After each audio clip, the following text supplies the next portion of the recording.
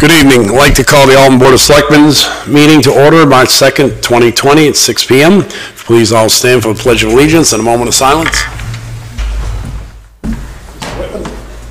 I pledge allegiance to the flag of the United States of America, to the republic for which it stands, one nation, under God, indivisible, with liberty and justice for all.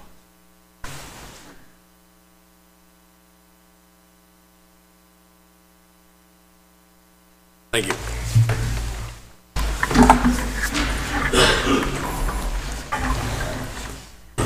I'm going to have a motion to approve the agenda as submitted. So moved. Second. All those in favor? Aye. Aye. The town clerk's tax collector's office will be closed Tuesday, March 10th for town and school elections, which will be held at St. Catherine Drexel Church, lower level, Hidden Springs Road, from 7 a.m. to 7 p.m. There is a 6-ton weight limit on all roads within the town until further notice. Please contact the Highway Department if you have any questions or concern. At this time, I have one more announcement, and the employees do too.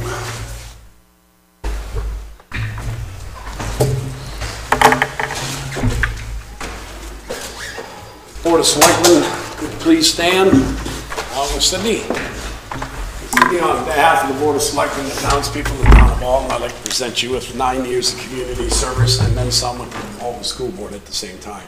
Thank you for your service and commitment to the taxpayers of our community. Thank you so much.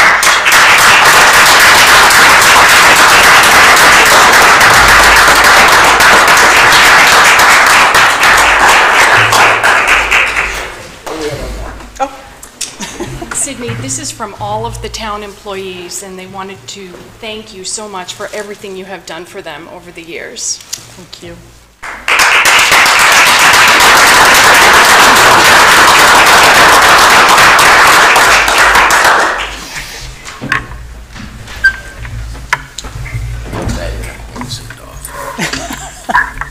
Okay, at this time, I'd like to recess as Board of Selectmen's regular meeting, go into a public hearing. If I can have a motion to that effect. So moved. Second. All those in favor? Aye. Aye. Tonight's public hearing is on a proposed water rate increase. I'll ask the water superintendent come up forward first to explain the water increase to the public. And after that, the selectmen will have a chance to discuss, and we'll open it up to the public. Yes. Sorry. No problem.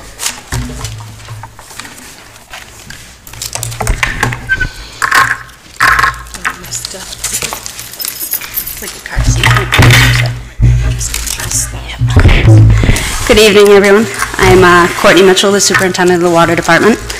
I'd like to first say that I want to thank everyone for coming to give your input on the proposed rate increase.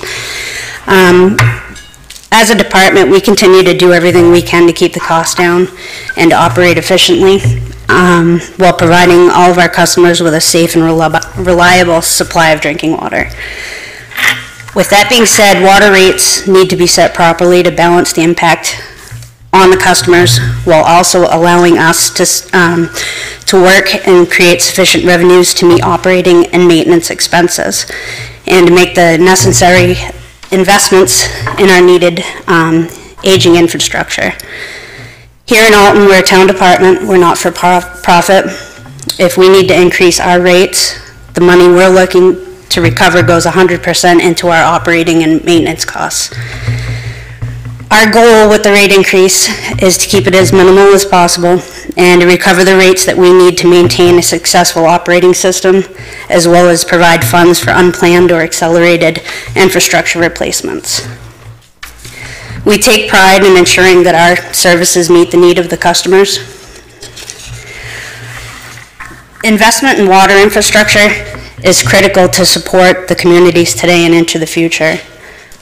I think when you read in the newspapers or you hear on the news that infrastructure is the key word, Flint, Michigan, other areas, PFAs in the news, infrastructure is starting to get to that age where it's needing money put into it to sustain.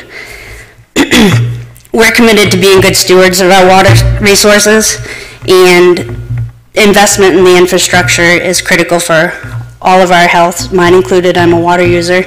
the prosperity and the quality of life. We can't live without water. My goal as a department head is to have a proactive water main replacement program, and this will evaluate the age and condition of the leaks in order to assess the most cost-effective time replacement and rehabilitate the aging water mains. This year, from February to current, we have fixed 43 leaks. That could be anything from a 8-inch water main break to tightening a hose clamp. Regardless of such, each one inconveniences the customers and takes our time where we could be maintaining other things and not just making repairs to just get by week to week. Our job is to ensure that the water keeps flowing not only today, but 30 years from now, 100 years from now. And our water mains are now to the point where they're critical. Some of our water mains, pipes and pumps are over 50 years old. And our goal for the proactive water main replacement will evaluate the age and condition and how many leaks that we've had in that section.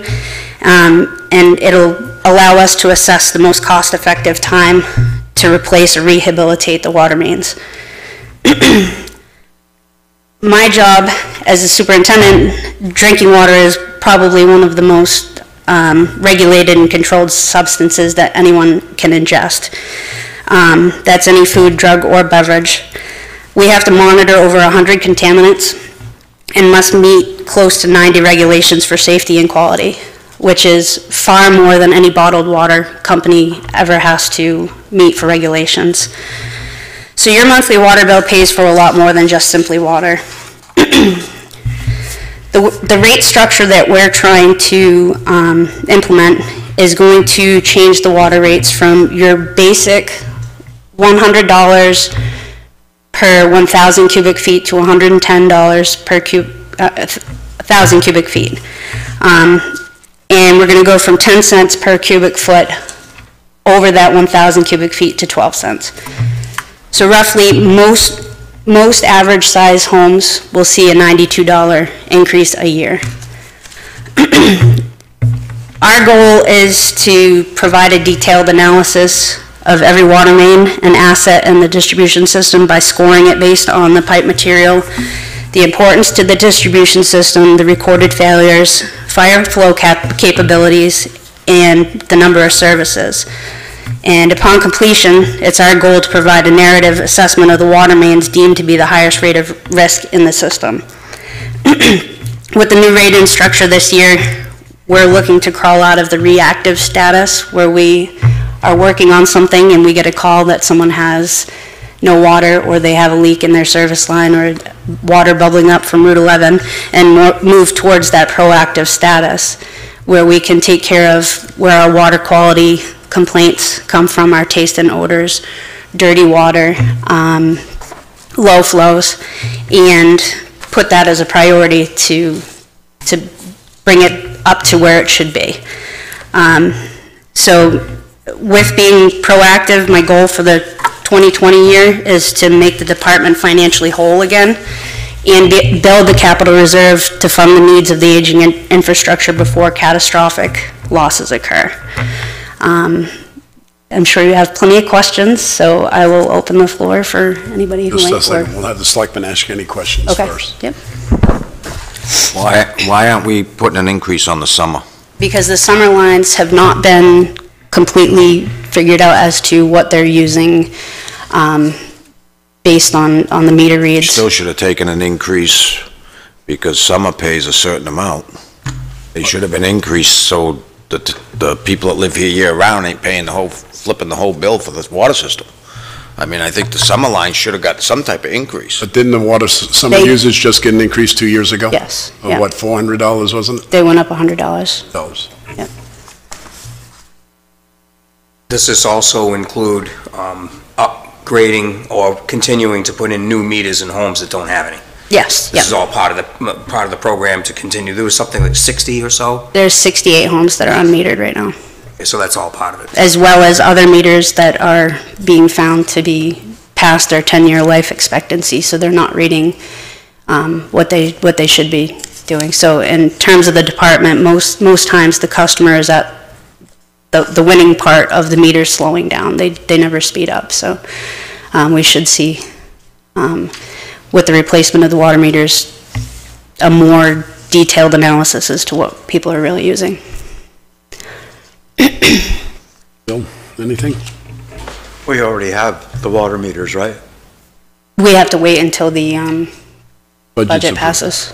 In their budget, they have a line item for water meters. Yep. So many a year, they have a program, so many a year. Yep.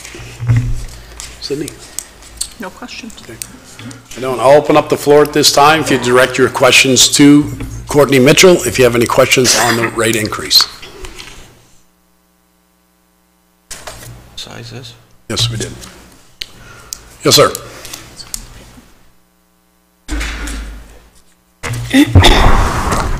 Yes, Bob Holt, anyway. I was just curious, when was the last increase? 2015. 2015? Yes. So it was about 5 years ago? Yep. And I couldn't really get the exact figure. You went from 100? Yep, so the base rate right now is $100 minimum per 1,000 cubic feet. Yep, We're going to go to 110 okay. per 1,000 cubic feet. Right, I had that right. Yep. And you said the average cost increase is going to be $93 a year? Approximately, yeah. So we have a block rate structure, so basically the more you use, the more you pay. So we're basing this off of an average four-person home, and we took a collection of what they've been paying per year, and it would roughly be about $92 a year increase. And that's a quarterly. That averages out to be about 73 cents a day. Yeah.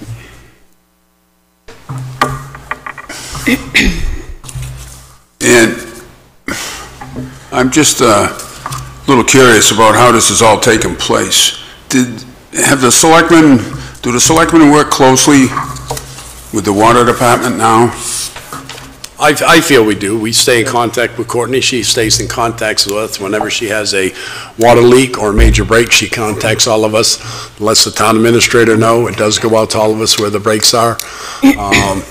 During different times when they'd fix one leak down, say in the bay, I think it was a year ago, they'd fix one leak, they had to go down 30 feet and fix up another leak. She kept us apprised of everything that was going on.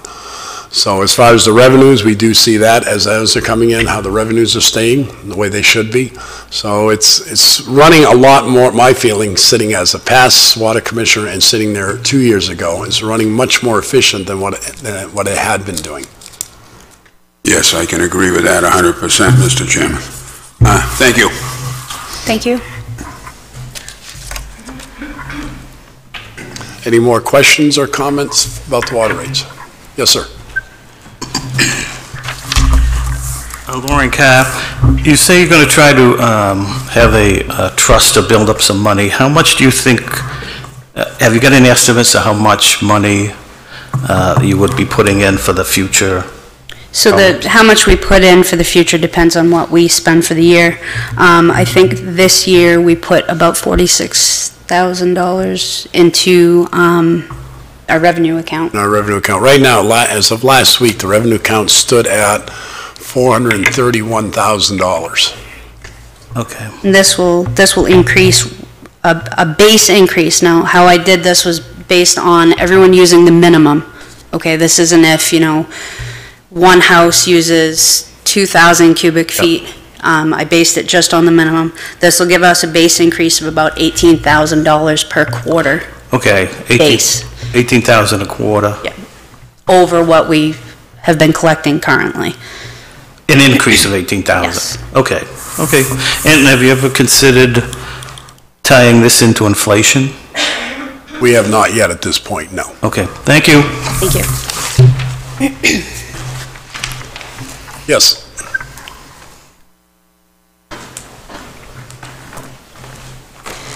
Kelly Sullivan, Main Street. No questions, rather a comment that I agree with the the chairman that I see a great increase in communication and appreciate your work and efforts Thank you. to bring the water system up to speed, so to speak. I do know that it's in, dire straits, we'll say, but I feel that your communication has been much better than anybody previous, and I appreciate the work you've put into it. Thank you. Any other questions or comments? Okay, at this time, I will, Mr. Holt? Yes, sir. How do our water rates compare with any surrounding towns? Are we in the ballpark, especially with this new rate? Yeah, so other towns do different structures. Some towns have a meter charge each month. You're going to have some towns that do monthly, some towns that do quarterly billing. Meredith, an average family of 4 is $150 a quarter. Of course, they have sewer, so they're looking at about combined $300 a quarter. Wolfboro, they do their units a little bit differently. They have $20.40 a unit per 100 cubic feet. So they do it a little bit differently. So rates are kind of all over the place. Farmington, the average bill is $140 a quarter. They're also water and sewer, but the water bill alone is $140 a quarter. Keene is $126.79 a quarter average. Pittsfield Aqueduct, they have a $24.49 a month standard charge for the meter, kind of like your public service rates, where you'll have a service charge and then what you use. And they do $6.48 per 100 cubic feet a month. So you're looking at like a $300 a month, $300 a quarter water bill. So we're right in the middle. A lot of these towns are a little bit more established with their rates, but they also look at them every year. Going from 2015 to 2020 and just doing a rate increase, sometimes you're more apt to see more of a jump instead of looking at your rate structure every year and see how things are changing, chemical costs, breaks, infrastructure. The rates should be at least looked at and run through each year. And that way you can keep your rates slower increases instead of, huge whacks every 5 years or so. But I'm pretty confident to say that we're right in the ballpark of where we need to be. Okay, thank you. Any other questions, comments? Okay, being none, I'll close the public hearing at this time. Does the Board of Selectmen have any other questions for? Nope. Okay, so I do need a motion to approve the new water rate. Make a motion we approve the water rate as proposed. Second. All right. Discussion would be, when are you looking to institute the new rate? We'll probably do quarter two's billing. First quarter? Yeah. Okay. So the motion will be that the new rates will start this quarter when they go out and read the meters in 1st of April. Yes. Right. Yep. Any other discussion? All those in favor? Aye. Thank you very much. Thank you. At this time, I'd like to open up the floor to public input. It's limited to 3 minutes per person on agenda items only.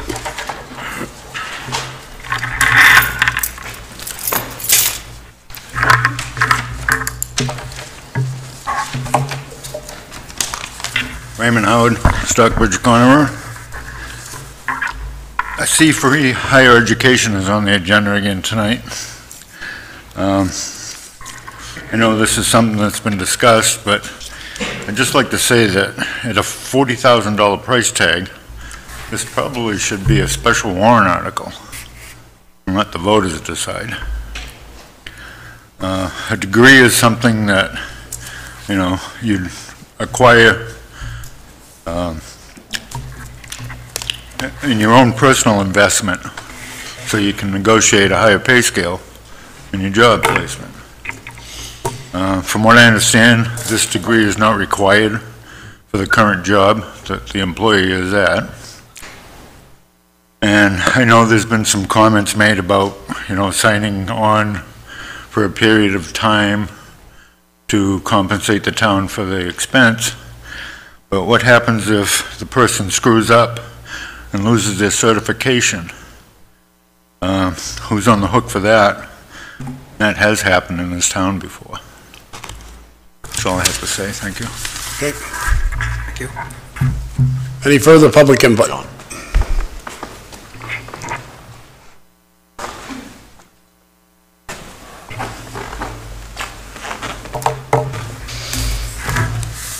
John Marklin.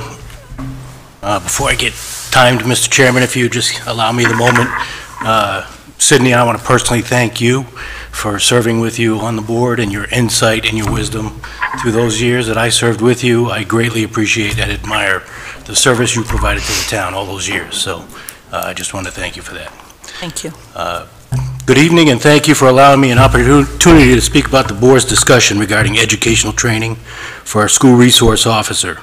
Before deciding to grant this training, I hope the board has researched the following: the Memorandum of Understanding between the Alton School District and the Alton Police Department as to the expectations of the school resource officer's role, the Alton Police Department's job description of the school resource officer, the understanding of the role of the guidance counselors in the school system and their role in understanding and interviewing of troubled children, an in-depth look into the Granite State Children's Alliance, in which the Lakes Region area has an office in Laconia called the Greater Lakes Child Advocacy Center, that provides area police departments trained forensic interviewers as part of a multidisciplinary team to include law enforcement, trained forensic interviewers, family support specialists, and mental health clinicians, all of who work in a collaborative effort in interviewing children as a team in a specialized room that provides higher results of child participation. Having had experience in dealing with juvenile issues, it is imperative that every effort is taken to provide the family and child with all due legal proceedings through an investigation to avoid any liability and/or accusations that may occur, thus why the CAC developed the multidisciplinary team. The Child Advocacy Center also provides law enforcement training with issues dealing with children. While I believe every step should be taken to protect our children, the board is also a steward to the taxpayers in this community to ensure we are not paying for a duplication of services we are already paying for. Thank you, Mr. Chair. Welcome. Thank you.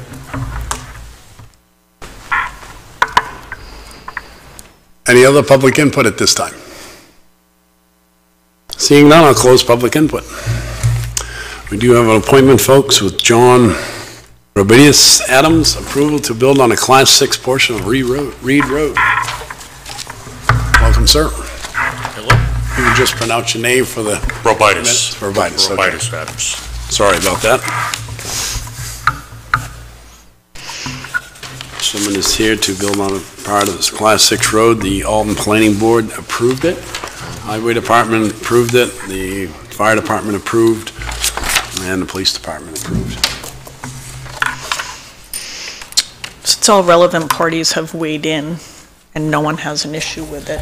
No, the Forestry Department fixed this road all the way up, and that's the trail that goes over to Mount Major up in there. They put a parking lot and stuff, so they've done a lot of work to the Right, and it's notated in here that the proposed driveway is almost directly across from that parking lot. So it's a heavily traveled, as it is. Yeah, that's why the planner didn't really have a problem with it. Right. I mean, he's gone through all of the steps, he's followed everything. Town attorney doesn't have an issue with it. None of the department heads have an issue with it. I would say we let this gentleman go home. I recommend we approve the request. Second. So the motion include the, so long as he signs and releases and gets recorded with the state? Yes. Okay. I have a second, a motion and a second discussion. The only thing, you did come up and sit at the table. If there's anything you'd like to add to it? No, I mean, that pretty much covers it. Okay. Motion made and there's no further discussion. All those in favor? Aye. That's in her motion to the, To sign the waivers. sign the waivers. So long as he signs and releases and gets the recorded with the state as followed. Yep. Thank you, sir. Thank you, board members. Thank you. And happy building.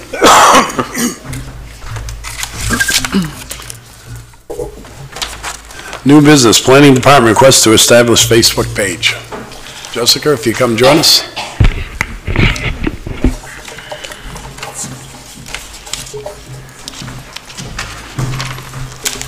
Welcome. Good evening. Good evening. So tonight, I would like to propose that the planning department have their own Facebook page. I have done some research. There are 5 other town entities that already have a page. They're like police, fire, park and rec, water department, and the Conservation Commission.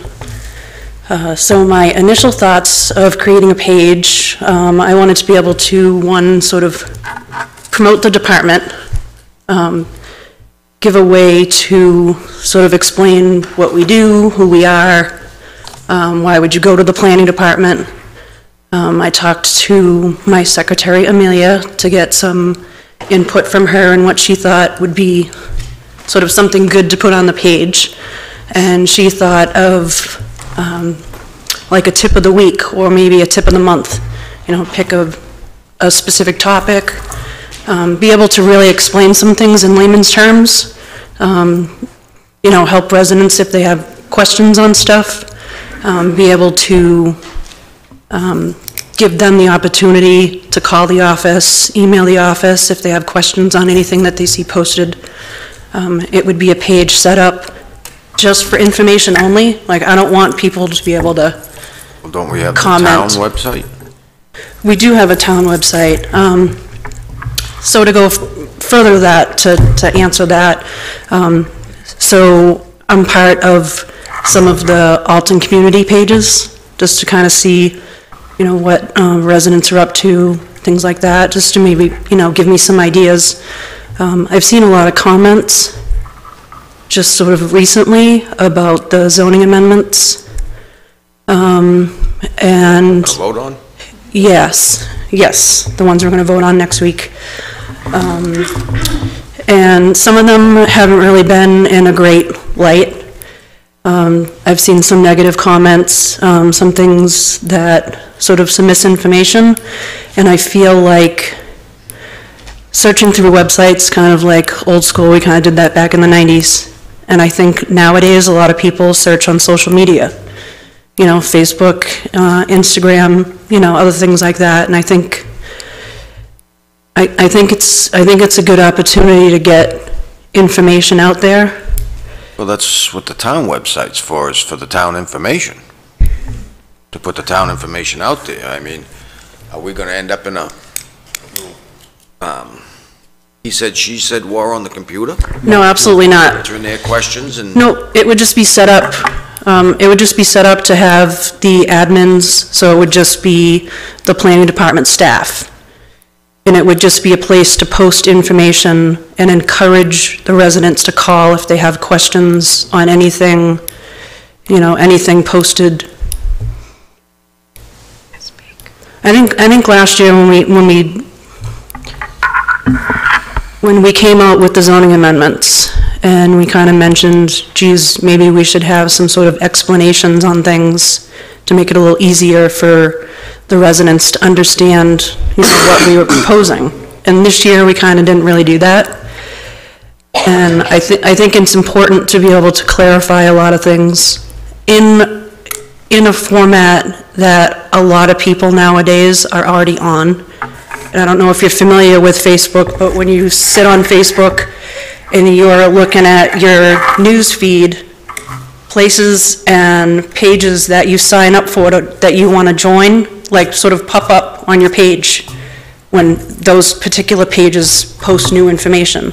So it's easily accessible, and it's up to you to decide whether you think it's a good idea or not. I think it is. Liz has a comment.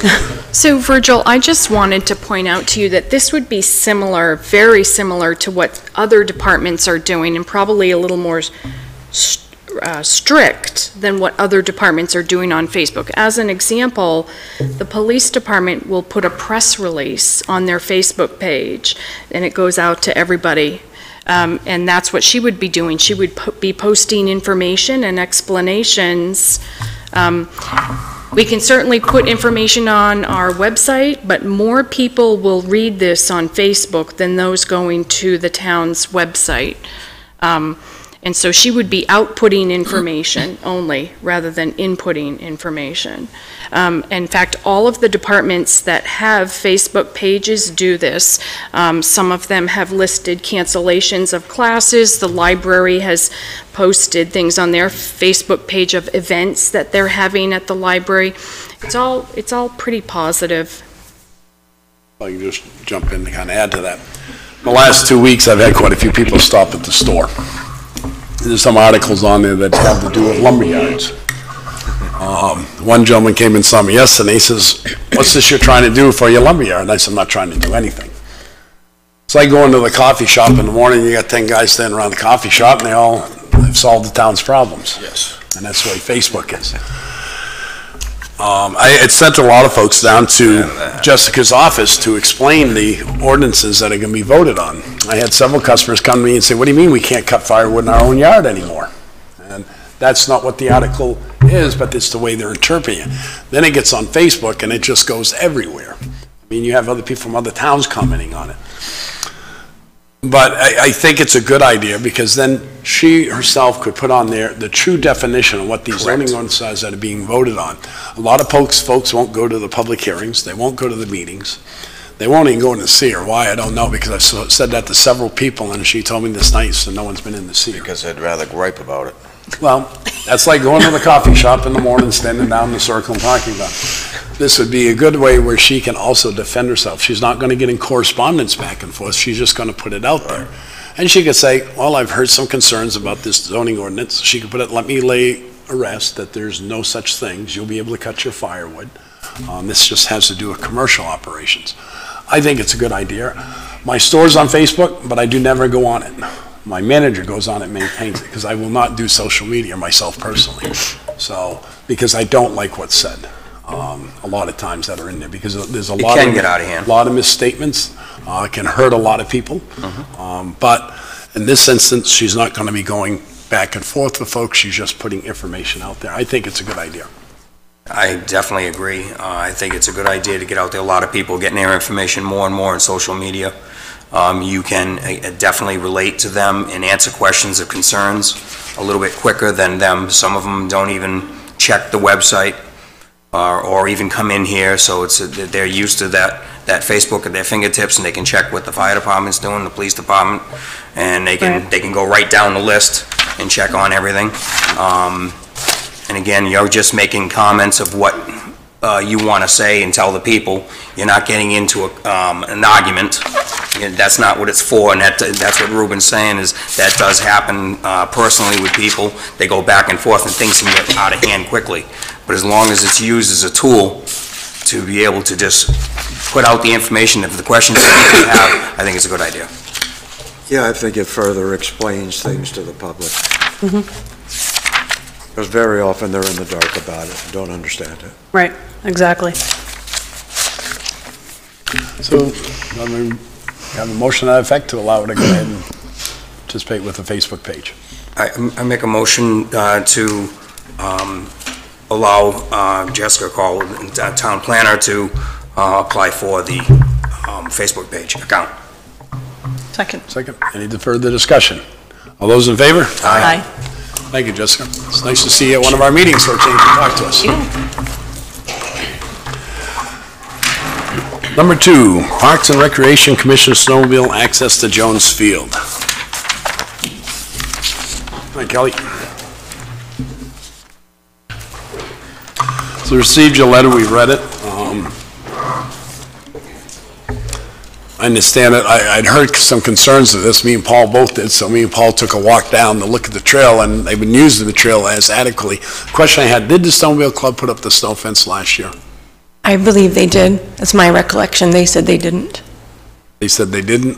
Yes, Mrs. Bergeron said it was not put up. It was not put up, but you're saying it was? I believe it was in my recollection. I remember seeing one at the bridge, but I didn't go down the whole field last year. I remember seeing one at the bridge as soon as they came off. They had to turn or they would go into the snow fence. Did you contact the Snowmobile Club about putting the snow fence up? Yes, Mrs. Bergeron, I did.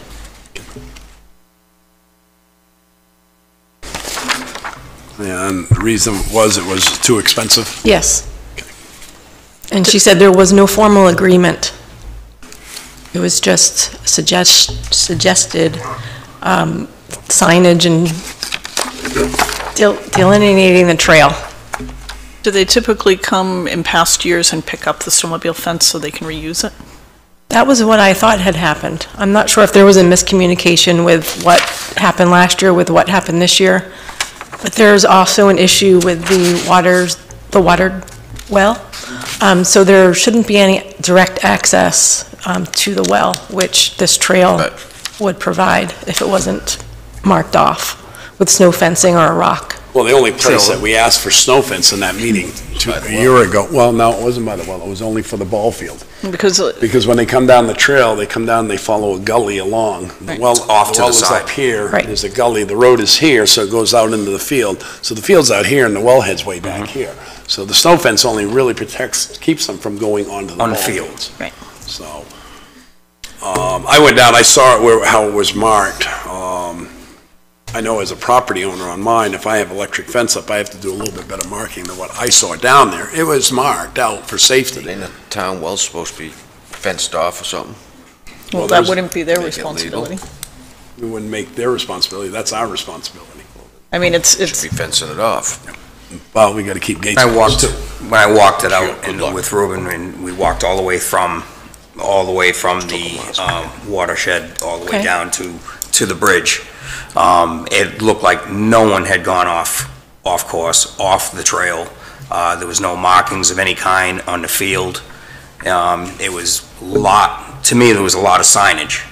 I can see where a snow fence, if you needed it, to where the field is itself, to keep people from actually going out in there, but they did have the lines and the stakes and the signs saying keep off. And I couldn't see any indication after a fresh snow and there was snowmobiles actually using the trail while we were on it. And everybody was heeding exactly what they should do and noticing that the trail is well away from the well where they come through. Right, I think there's a radius, isn't there a radius of the well that needed to be, Yes, there is. was it 200 feet or? And we're well within, they're well within that 200 feet of being away from it. I think you'll find that most snowmobilers are very respectful of the trails. They understand that this is a right that can be taken, to use this town property. It's been my experience that snowmobilers never want to see a trail close. They never want to have any access point taken away. And I think if it's well marked and people are following it, then I don't see that we have a huge problem here. I understand the concern. Okay. I can see it on both sides. I can see, I don't know if the Snowmobile Club's membership has declined in recent years or if it's costing more to keep up the trails. I know snow has been an issue. And I know we've put a lot of time, effort, and money into the fields. However, I think that if what they're doing this year is working and we just continue to monitor and emphasize it, I would hate to see us put an unnecessary burden on them. Okay. Bill? Yeah, after what you guys have observed, I agree with what Sydney's saying. I mean, there are signs out that says stay in trail or stay home. Don't lose the trail. Myself, the only thing, having horses and electric fence, that little string they do have going around there that's orange might be something a little bit heavier could go around there, because all it would take is a young kid to go through that and get decapitated. That's one thing at my house, I have to put up signs, electric fence, and I have to put up big enough signs so they see it, because it would take off someone's neck if they ran through it and didn't see it. So that twine that's on it that they use to put the ribbons on in the The stake. town didn't do that. I know you did. Oh, okay. I think that's something Okay. that the Snowmobile Club maybe I should address next year, is something Okay. a little more clear or maybe even a little heavier, Okay, especially for young drivers. okay. We've seen the accidents up north when they do some things inexperienced and everything. Unnecessary burden, if I mean, our agreement was that they were supposed to put up snow fence. I remember discussing that at our meeting. I'd have to go back and get the exact minutes.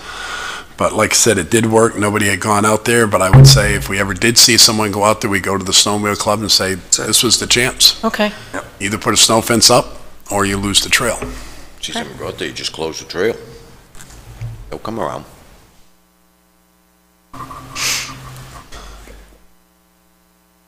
Well, that's all I have Okay. at this point. So I would, let's say, see if we can keep it monitored and see how they're doing. We're coming to the end of the season now, so this trail should be getting closed.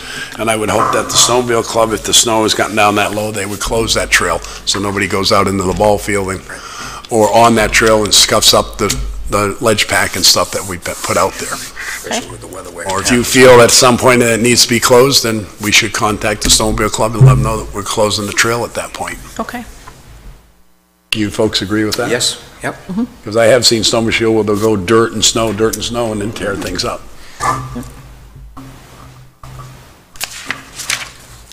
Anything else for Kelly? I have the next item if you Yes, guys you need do. as well. Parks and Recreation Commission, Jonesfield Memorial Plaque.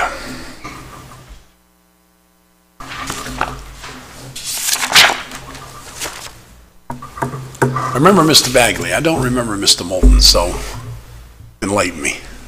So I remember Mr. Bagley as well. But why wouldn't we add Jonathan's name to that gave the equipment and all the time and all our time down there, going to Tilton, getting that bridge, putting the dozer in there, dozing that field, putting the excavator in there, cleaning it. This was just something that was brought to the commission, so the commission reviewed the request, and this is their recommendation. There's a Mr. Moulton that would like to install an approximately 12 by 18 dedication plaque to be placed at Jones Field. I think it should have Jonathan's name on it too. And that was... He put a lot of money into it. Right, that was specifically for the Little Fenway idea. We did that whole complex down there. We went to Tilton and got the bridge and stuff and put that in originally.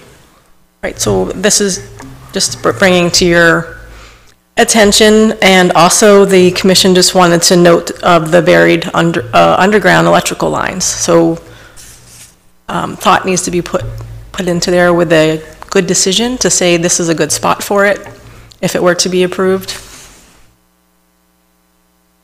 And this Mr. Moulton said that he would provide all the materials, installation, and maintenance of this plaque. I just think it should involve, if they're putting people in there that put that pack in, I think Jonathan's name should be on that. Okay, but you understand it's for two separate things. It's not putting the park in, it's for turning the park into Little Fenway. Turning the park into Little Fenway is what we did when we built it. Right, That was what it and was this built is, well, it was built as the Alton Little League, and then it went to Alton Youth League, and then it became Little Fenway. This individual... Before we put the bridge in, we called it Little Fenway. Okay. But this individual is asking specifically for two people that are his family members. I would wholeheartedly support if you wanted to also put a plaque down there for everything that the Downings have done to... That's the whole reason we got the field, was from the Downings in Right, memory of and Jones. Right. Downing Jones. Absolutely. And I thought that's where that would carry through. The Joneses family had that down there, from Downing Jones and them. But why would Right. we commemorate the pack to somebody else and say, yeah, put your plaque there, when this family put a lot of money and a lot of time? I mean, we put a whole year's work down there. It was, going back in history, it was Mr. Bagley that came forward for the town and developed the Alton Youth League, had the parades down there, went in, and got the youth league down there and got it going as Little Fenway. I think that's where this is coming from Right. this gentleman is recognizing the two that started the whole movement of it. Then it would only be appropriate to put everyone. If there's going to be a plaque, mean, it should I don't have think everyone that was involved in the Then- making then- of Jonesfield. Oh, you had Jonathan. I don't know that you could find a plaque big enough to put everyone.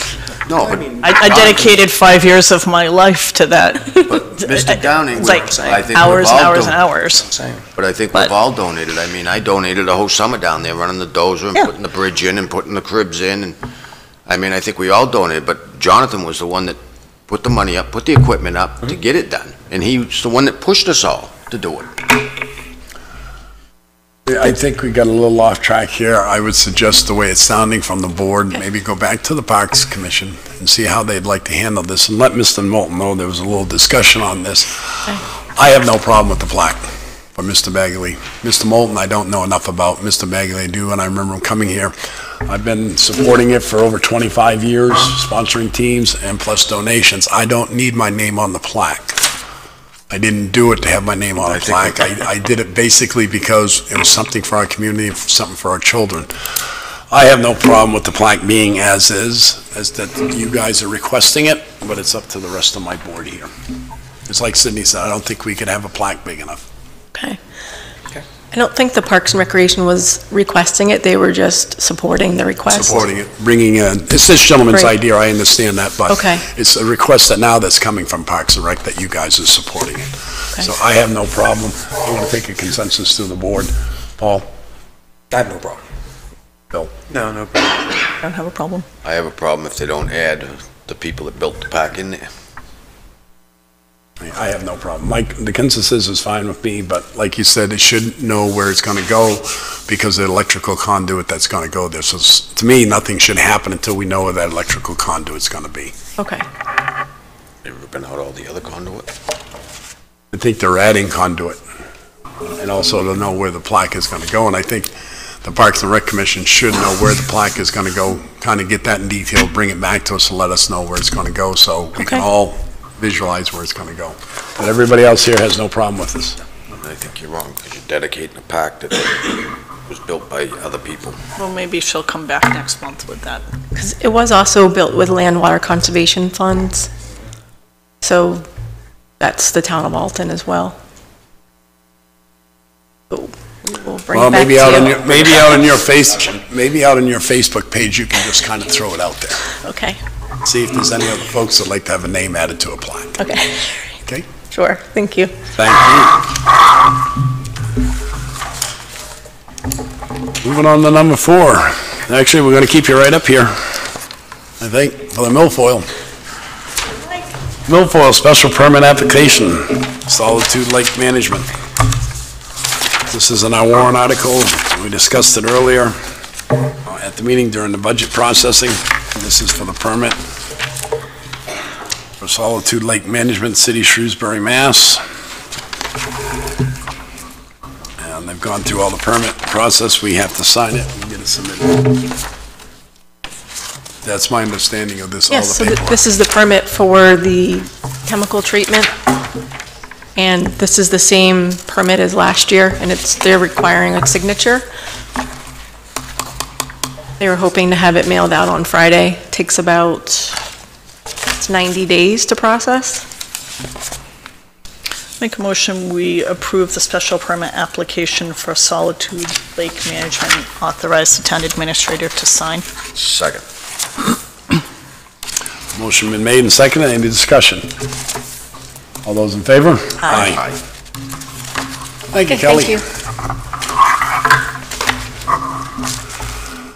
Number 5, Fire Department, temporary garage for airboat. Chief, Fire Chief, I should say. Well, you're almost there, Ryan.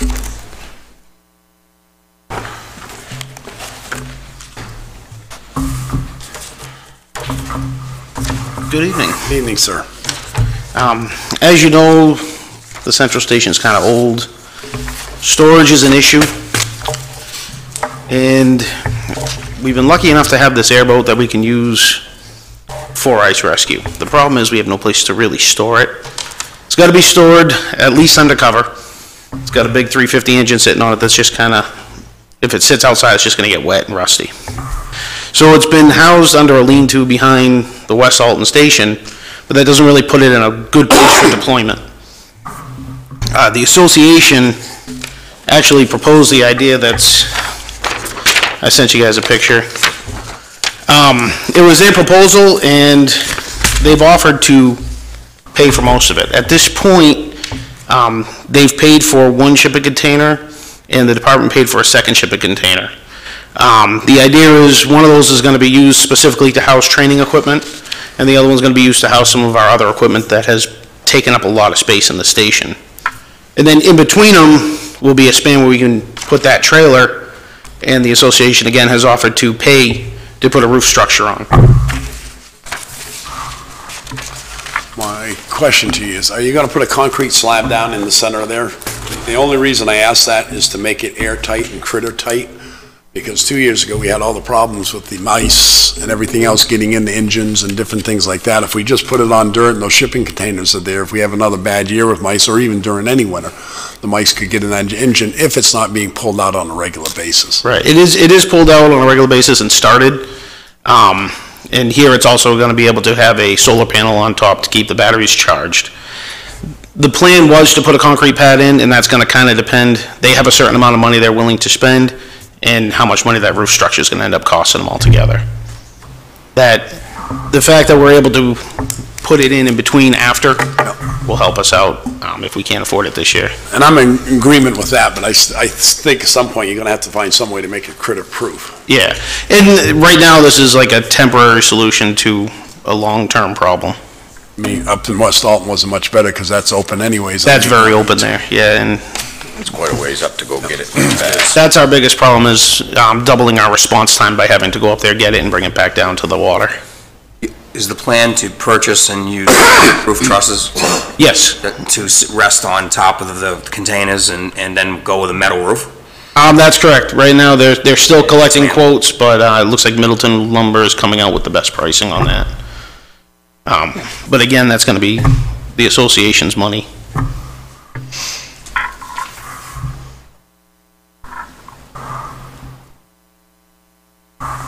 Any other discussion? And you're not planning on putting any electric or anything in? Nope, the only thing we're planning for electricity is putting a solar panel up to keep the batteries charged. Right, just that. Yep. The other plan is, I don't, if you've noticed, the fence has come down between our training area and recreations park area. The plan is to replace that as well. Just to keep that separation, and these are gonna get painted up so they look a little better than they do right now. Make a motion, we approve the temporary structure to house the airboat as presented. Second. Motion made and second. Any further discussion? All those in favor? Aye. Thank you. Thank you, Chief. Number 6, Alton Housing for the elderly annual payment in lieu of taxes. This is our yearly vote on the elderly housing. Make a motion that we accept the payment in lieu of taxes for the elderly housing, the amount of $4,248.11. Motion is made. Do I have a second? Second. Discussion? Do we know how many of the apartments up there actually have elderly? Not many. Well, I think it's more, it's not just elderly now as it is elderly and disabled. Right. Right. Disabled. Disabled and Section 8, right? Don't elderly and Section 8 go Just don't together? think there's any children in it. I think it's just adults only. Or low income if you want. I want to call it low income. Yeah. But I know there's always a waiting list, Phil. That's all I can tell you to get in.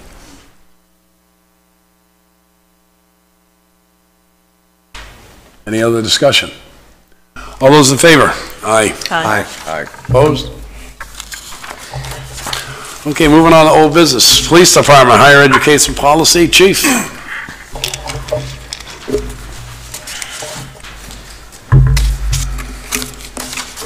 Even here.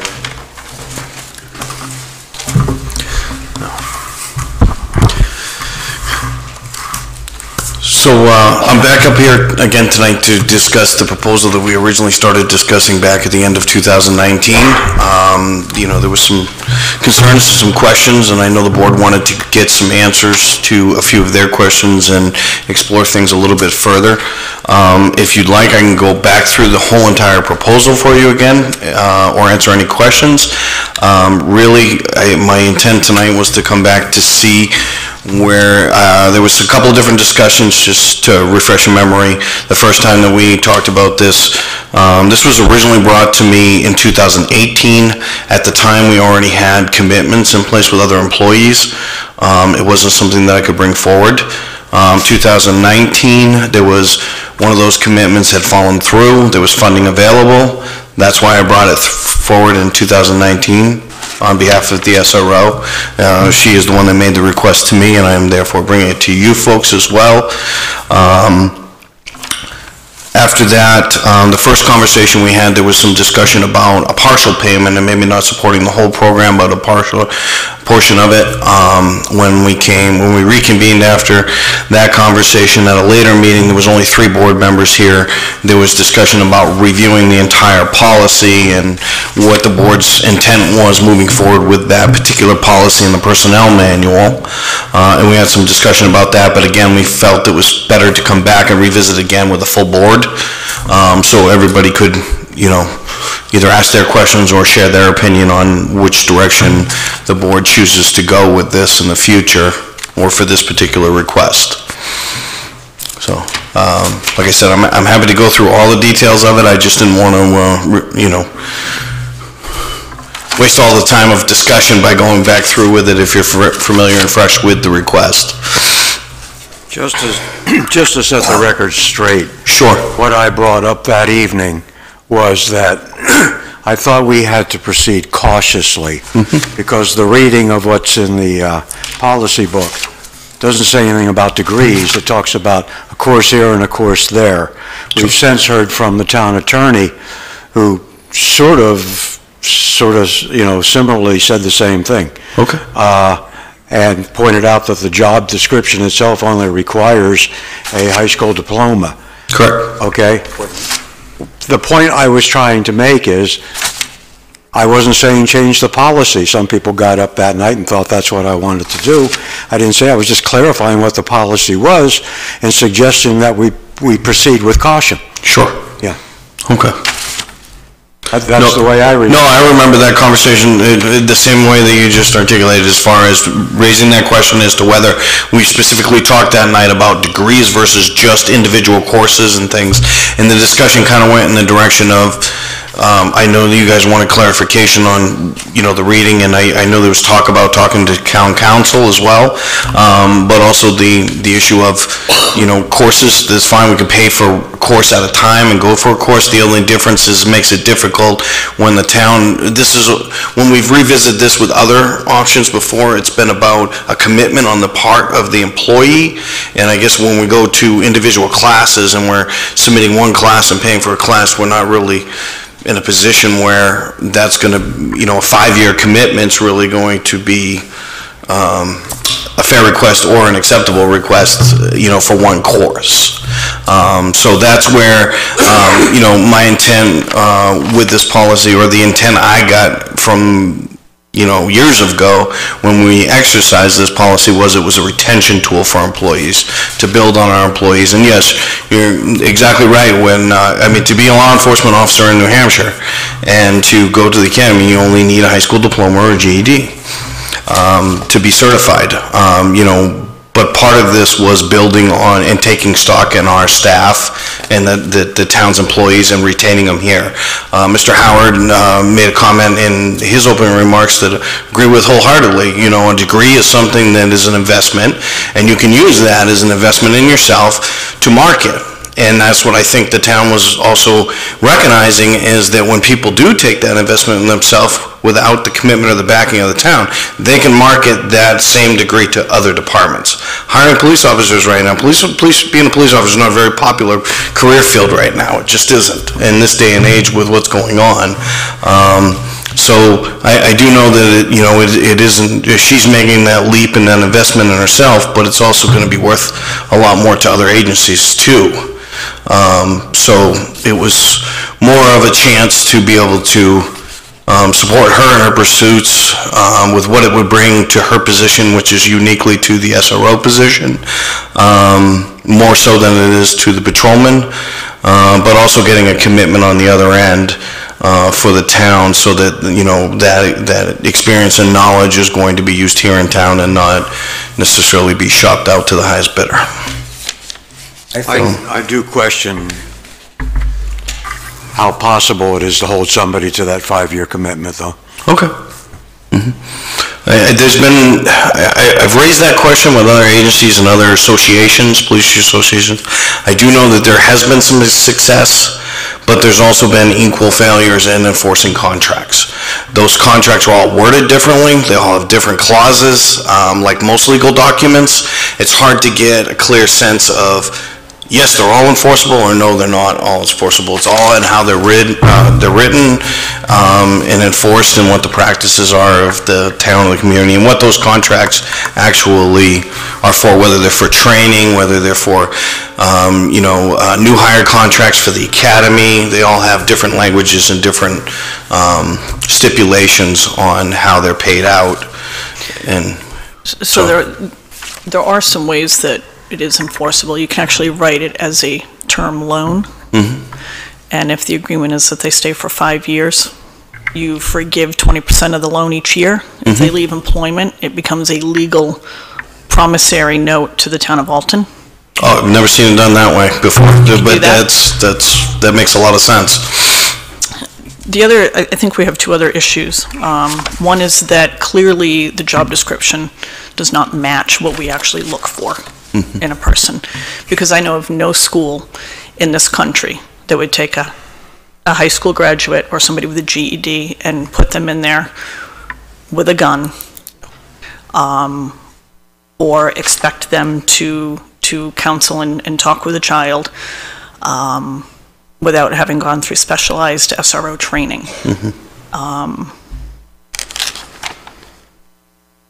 The other issue I think we have is that we have an education policy that is very broad.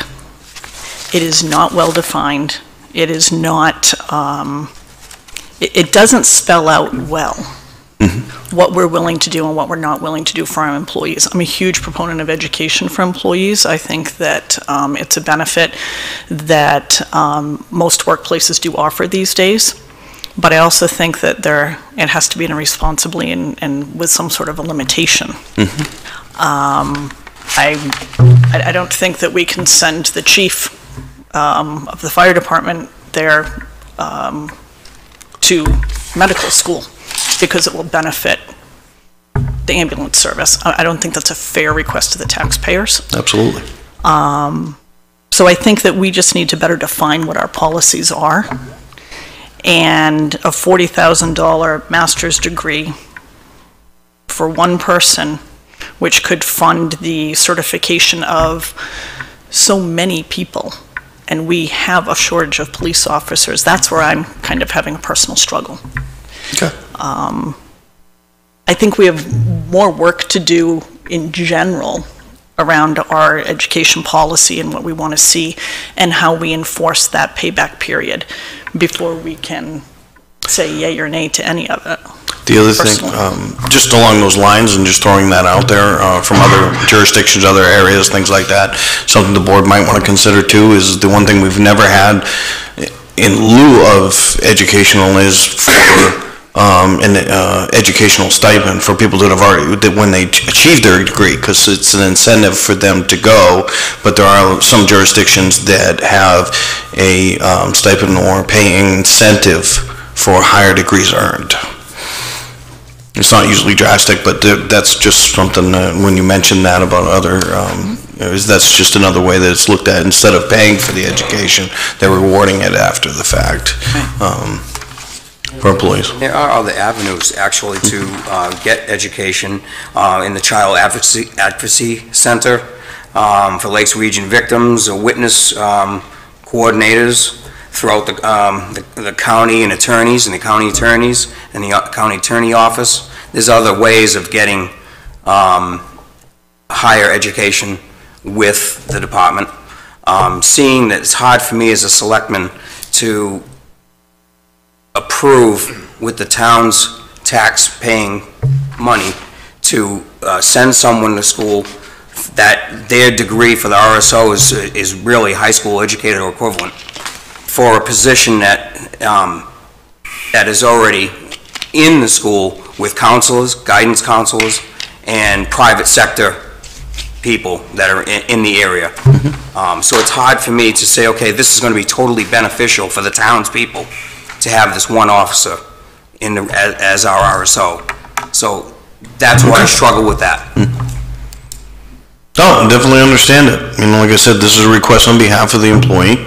I support the request because I want to see my employees and I want to see the town's employees better themselves, strive to be the best that they can be. And if the town's willing to support that and they can support that financially or even a portion thereof, I think it's a strong incentive for employees. I'm all about employee retention because I have been around when this place, when I say this place, the town of, unfortunately, different agencies became breeding grounds, training grounds, and we were spending thousands and thousands of dollars because it takes about $40,000 to outfit and send somebody through the academy and pay the money for training and stuff to get them certified. Keeping them was a big value. We've addressed a lot of retention issues with pay scale over years and different other incentives. This was just one more employee retention tool that we've used over the years.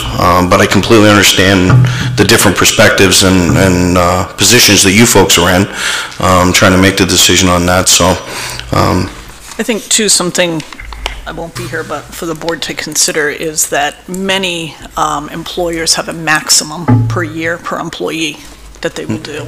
Yes. And so that may be a way to assist her in obtaining this. Most employers are $5,000 per year max, and it's a reimbursement program where you have to have a certain grade point average. Sure.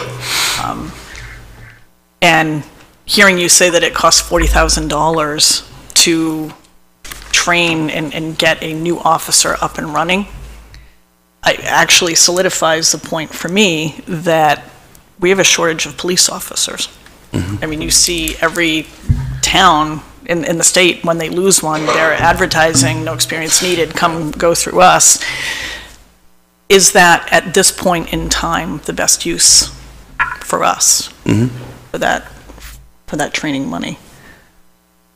Important? Yes, absolutely. I totally agree with what she wants to do and what she's doing, and it's an important position. Well, sure. It is.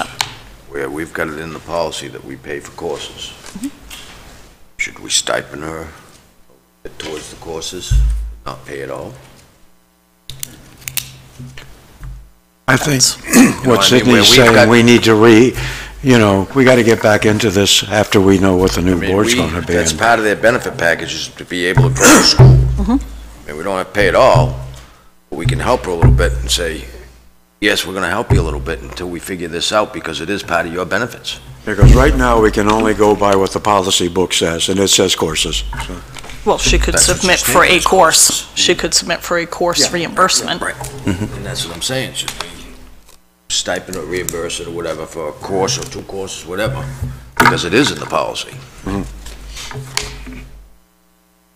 Because I'm sure any help will absolutely. Greatly. Absolutely.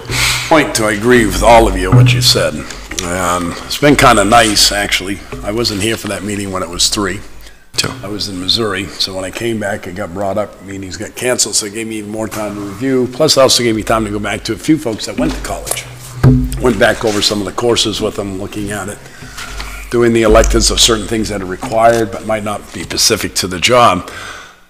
And number 9 of the job description of the resource officer says mentor students, particularly those demonstrating at-risk behaviors. There are courses in this program here that would help to look for those at-risk behaviors, other than what the normal person might not see. So I do believe there's courses in here the town could benefit from, the police department, possibly that the other officers could be taught from this officer. I do not believe in the paying for the whole cost of the program, because this came to us as a program, not as just courses. I myself have always leaned that if you get everything for free, you don't appreciate what you get. I'm also of the opinion of an employer paying for education, which I have at my store for my accounts manager, to get more into CPA. I paid up to 1/3 of that education.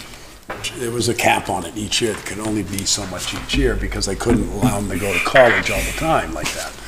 Because I also figure between doing courses and doing work, somebody's going to get tired after a certain amount of hours every week. I think one is our policy has to be looked at. I think the job descriptions of the RSO officer has to be looked at a little more carefully than what's there. I realize you only need high school education, but as Sydney said, I don't know many schools that would let somebody just come in with a high school education or GED and carry a gun in their school unless they didn't have the proper training. I don't know many parents that would want them in there. But it was hoping that we normally will see officers go in for more of a law degree, some sort of enforcement law degree, which was over in Henniker, wasn't it? Hillsborough, they had a college over there that taught that for a while for law enforcement or criminal justice. Yeah, there's a bunch of, a lot of local schools that... But there was a small college over there that did it. But, I mean, there's some courses in there, I believe that would benefit the community and its citizens and its children. Sure. I mean, primarily, this is the whole thing we're talking about, is the children of the school, which I think there is. So I think maybe go back, and the selectmen need to look at the policy along with you as the department head and the town administrator, and just define what we should pay for and what we should not pay for. But I think the whole degree program, I think, is out of the question, the program. Okay. No, but I think we could stipend or pay for some of the courses. But I think the individual, the SRO officer, needs to say, these are the courses, or the chief says, these are the courses that will best benefit the SRO officer in that position, and these are the courses I'd like to have paid for, whether it's 1 this year or 2 this year, and maybe 2 next year. So that's my feeling. I don't know how the rest of you feel. I'm totally in favor of that. I think that, I agree with that. I think if Kristen could come back with a proposal for, basically what you did, what Todd did, when you guys were taking your courses. Sure. Here's correlation between the content to the job and everything And else. there'll be training also out there that you folks can go to for this, that you can learn from. Can you get any college credits for when you go to some of these other? Some things will transfer over and can transfer over. When you get to this higher level, not really as much. At the master's level, bachelor is a little bit more. And there are other specialty trainings like you were talking about, but the only thing that lacks with that is when you're sending an officer to school during, to one of, whether it's the academy, a specialty school, most of them are no more than a few days to 40 hours. These are just, this is obviously a lot more in-depth content and requirement. I mean, and there's a lot more interaction normally when we go to school. There's very few law enforcement schools where you're actually, you're writing papers, you're writing essays, you're doing stuff. It's more lecture style, and there's just a lot more substance in this avenue. But there are good training courses out there that we do take advantage of. That we do take advantage of, for sure, to build our officers. And we will continue to do so. And in the job description, I definitely understand what you're pointing out as far as, ideally what we look for. And every time we post a job, we always say that, we always put out requirements and then we put preferred. Preferred either military, sometimes we substitute college degrees for military service. That's what a lot of the larger agencies do, is either a 2-year degree or military service, things of that nature. We set those minimal requirements because that's what it takes to get in the academy, but we're always striving and we're always searching for people that already have that, at least that associate's criminal justice degree, some active duty military service or something that correlates to build a foundation. Have you talked to the school to see if they'll pay a little bit of it? I mean, it favors them. So I have not yet. I will. I think be happy to go ahead and put that out and see what they have to say about it. Yeah. Okay. There was only one other thing that was brought to my attention by someone, and I was a little surprised. The Alton Central School had a suicide prevention seminar this past December 11th, and it was mandatory to all employees, right, for everyone in the school, and it was a 2-hour seminar. It was put on by Laurie Eckbert, and I was really surprised that no RSO officer was present during that, and that was something that was brought to my attention, and that was it was mandatory for the employees of the school, of course, but it was important. I would think that would have been something an RSO officer would have headed off and been head of, is a suicide prevention, and actually been involved. And I was surprised to hear that no one was there. I'm a little surprised about that too, because I gotta confirm for sure, but I think they were part of some of that course content, Kristen was. Because I know she has a specific, passion's a wrong word to use for that, but it's very near and dear to her heart, that topic. And she's dealt with it quite a bit, unfortunately. Attendance was required by the school department. She may have got the day off, had to work overtime. Well, Well, but the only thing is, we have to remember, the RSO officer works for the Board of Selectmen, not for the school. Well, I know that, and that's what I was pointing out, but, I mean, The only one that it's really- something very, very near and dear, and very important to the police department. The only one for that works suicide for the prevention. school as the RSO officer is the one that actually works for, in the elementary school, because they actually pay for it for part of the year, correct? No. That's what you told us when we hired them. No, they pay, but they don't work for them. They're employed by the police department, they work for the police department, but also, then it's not one school paying for it, they both pay.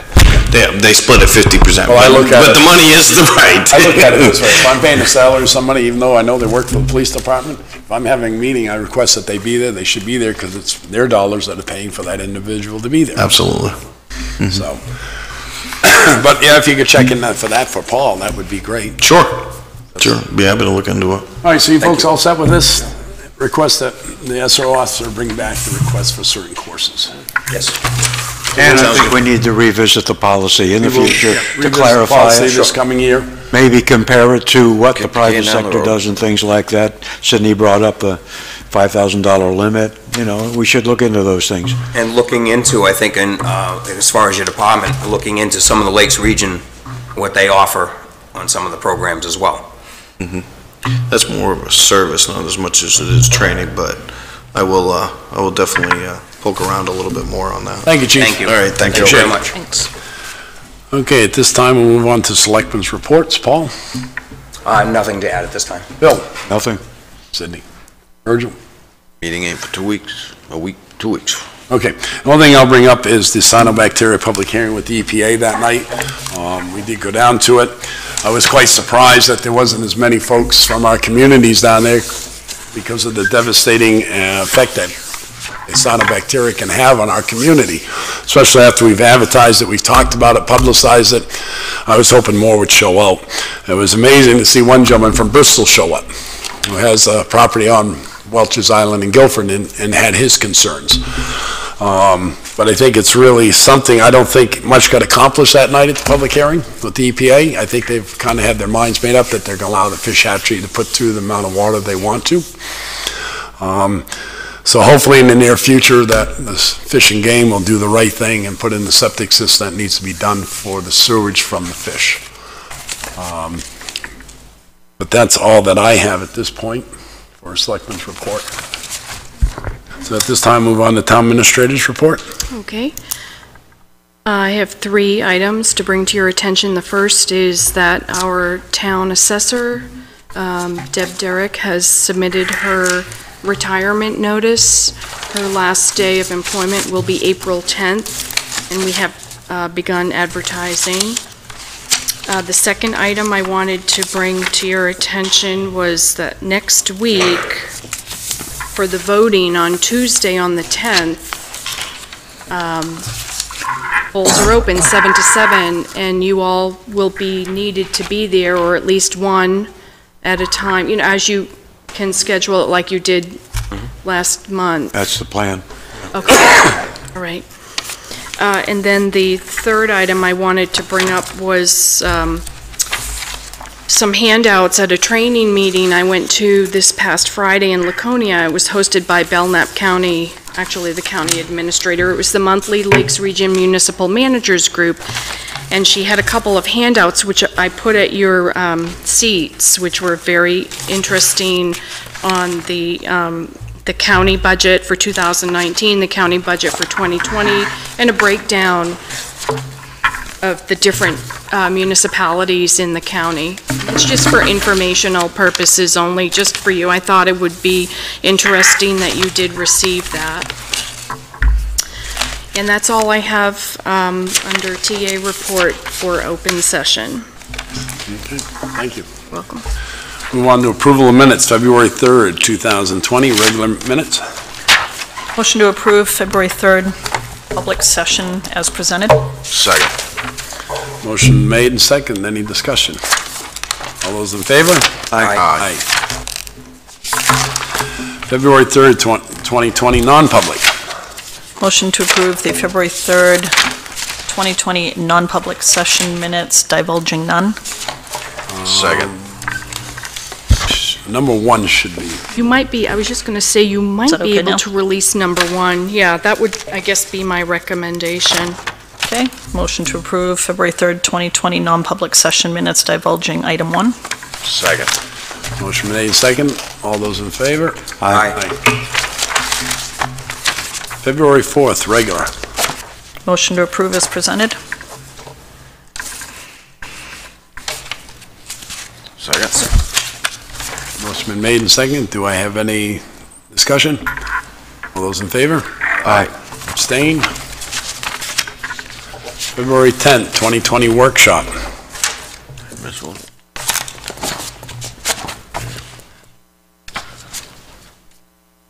Motion to approve the February 10th, 2020 workshop. Second.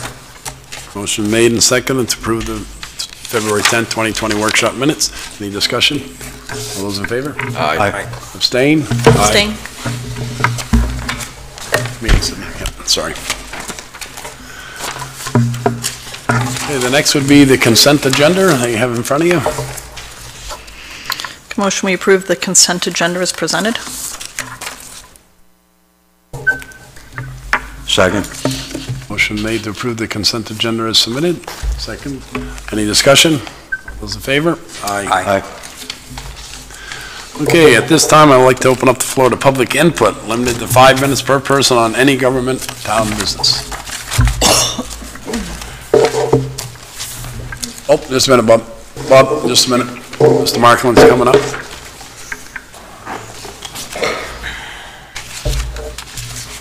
John Marklin, just a quick suggestion. You were talking about zoning articles earlier.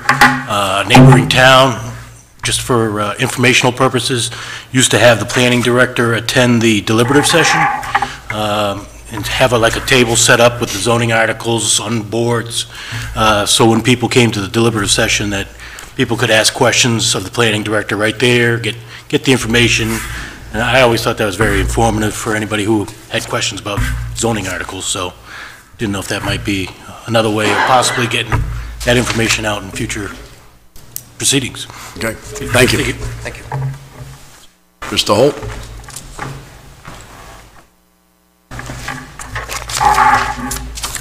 Yes, reference the police department higher education policy. I missed the meeting that was first brought up at. What was the figure that was asked for?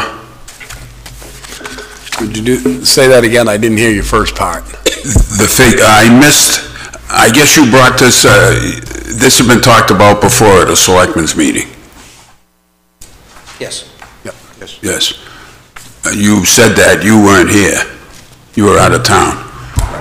The one on, which one? I'm talking about the higher education policy on the police That was department. it was back in end of November, December when I was in Missouri, yes. Okay, I missed that meeting myself. What was the price tag? Price tag at the same time was the same amount that is being presented. What you say tonight, 40?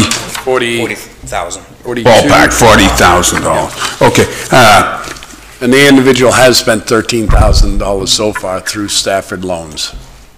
has the town reimbursed any of that? No. Nothing okay. is nothing has been reimbursed at this point. You know, I'm in favor of education, but we have to, I think you have to really define your policy, your personnel policy, on what it should cover, the amount, and so forth.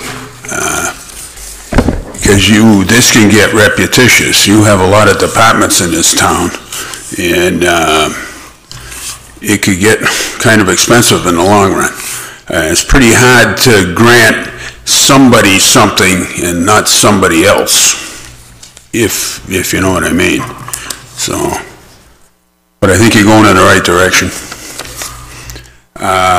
Just one other thing. I've attended quite a few meetings in the last couple of years. There was 2 chairmen here. Cindy and Ruben. And both of you, I think, have done a good job. And Cindy, you handled me pretty good over the years. And but I'd like to really sincerely thank you for your, I believe you had 3 terms? Yes. Yeah, for 3 terms of service. It's a tough job, and I also appreciate what all the rest of you do too. But good luck to you, Cindy, in the future. Thank you. Thank you. Thank you, Mr. Holt. Any further public input? Mr. Howard? Raymond Howard, Stockbridge Corner Road. I just want to go back to a comment that was made during the discussion of the education funding. There was a comment made about doing a loan that would be paid back. Well, I think you need to look at the Constitution, Part 2nd, form of government, under Article 5. I don't have it with me, so I don't know the exact wording, but there are prohibitions on loaning private entities money or investing in private entities. Even though it's an employee, there's a fine line there about setting some kind of a policy in place where you loan an employee money. So just make sure you have the lawyer look at that aspect of it too if you redo the policy. Thank you.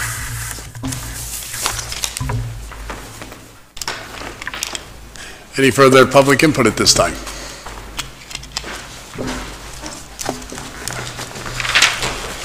Good evening, everyone. Pat O'Brien, Frank C. Gilman Highway. First of all, Ms. Shapley, I can't say thank you enough. I think you've brought a level of expertise to the board in a business background that's really brought this town a long way. I do appreciate the amount of time that you have spent here, and I wish you all the best in enjoying some free time moving forward, and I hope we see you again. Thank you, Pat. So a couple things I'd like to bring up. At the last meeting, I kind of offered some advice about, maybe changing up the bid process a little bit to kind of be more appealing.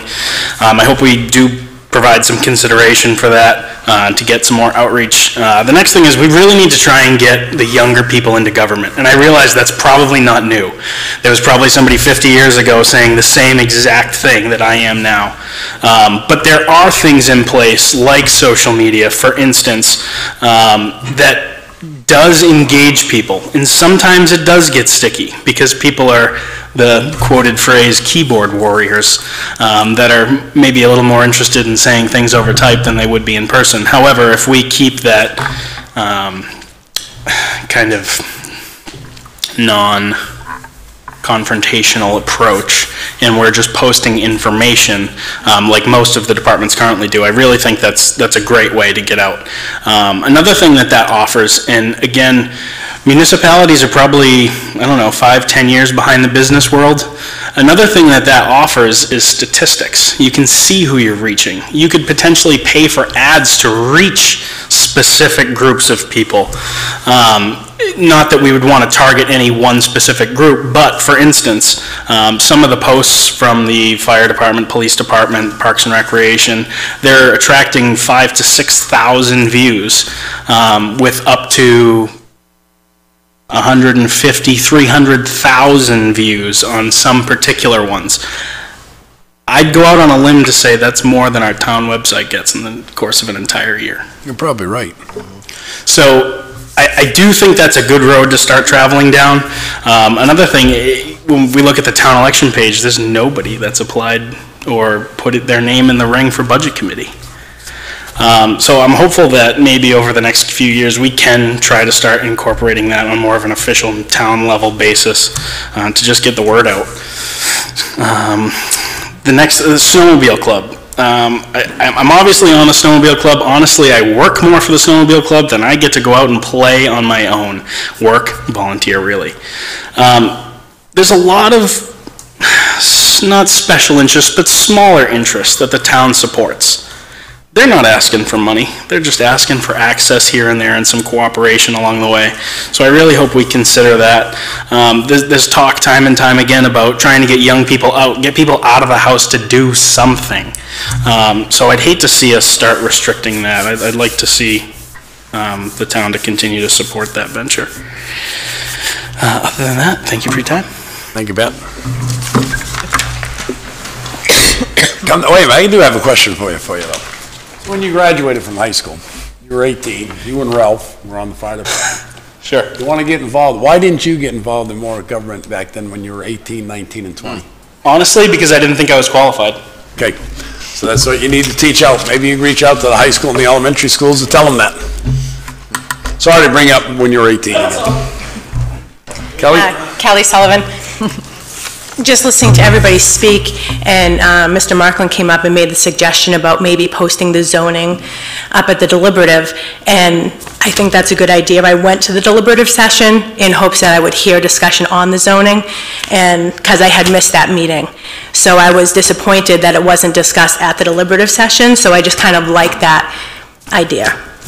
And you understood why it wasn't discussed though, correct? Yes. Okay. I did. All right, just wanted to make sure of that. Yes. Why it wasn't discussed. Yes, okay. Thank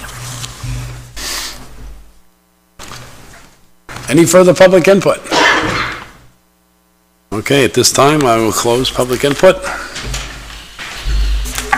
And there are no discretionary requests for appointments, so I'd like to make a motion to go into RSA 91-A:3, paragraph 2, A, C, and E. I'll poll the board. Paul? Yes. Yes. Sydney? Yes. Yes. Yes, Ruben, yes. 5-minute recess.